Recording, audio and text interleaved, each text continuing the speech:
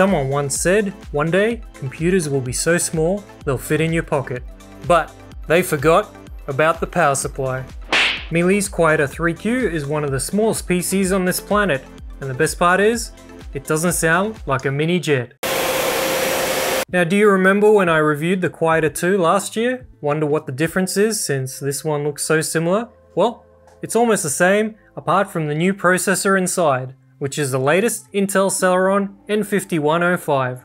But that's an important upgrade because it brings a big boost in performance. This Celeron is a quad-core CPU paired with 8GB of LPDDR4 memory.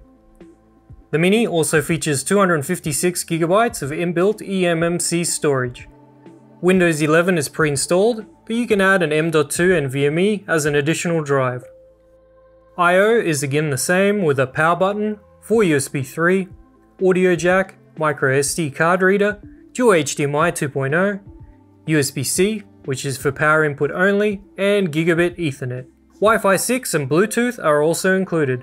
In the box, you've got a 24-watt power supply, monitor VESA mount, and screws, as well as a thermal pad for the optional M.2 storage drive. The Quieter3Q, which I'll call the Q3 from now on, is no gaming machine, unless you're into low-spec indies, emulation, or games from yesteryear. But it's actually a very capable mini for web browsing, YouTube, office applications, or as a media station. So let's launch into the benchmarks. Today I'm comparing its CPU against last year's model.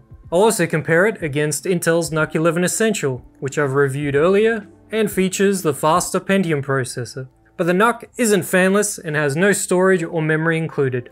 Single core performance in Cinebench is up by almost 40% over the Q2. Multi-core is up by 36%. On the other hand, Passmark's CPU tests gave the Q3 a higher score of almost 44%. So, the new Celeron is a lot faster than the one found in the Q2. But what about graphics? Well, the score improved by over 130% in 3D Mark DX11 and over 150% in DX12. Do you want to know how that translates into the real world? Well, let's start by having a look at video performance. The Q3 encodes a video 29% faster over the Q2. It played back a 4K movie without dropping a frame, which makes it a great silent media player. The large increase in performance with the Q3 can also be seen while gaming. Last year, the Q2 was chugging along in Hades under 20 frames per second, but with the Q3, it's over 60 FPS. That's at least a 200% increase in frame rate. As a mini emulation box, you'll be able to play a bunch of old school games. I went for the tougher to emulate systems, and these are pretty much the cutoff. Dreamcast runs great at 1080p.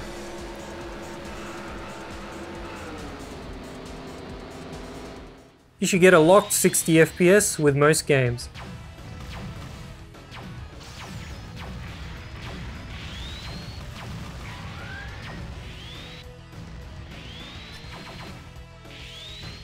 PSP works pretty well.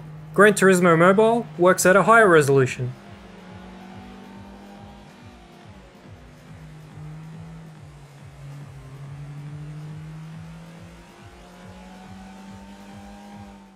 A difficult to emulate game like Ghost of Sparta has frame drops even at native res.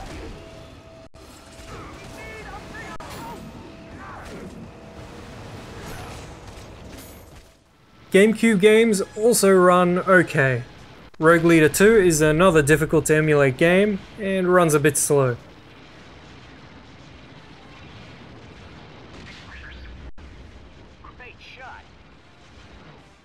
Mario Kart Double Dash is full speed at twice the res, but 3 times the res is too much for the integrated graphics to handle.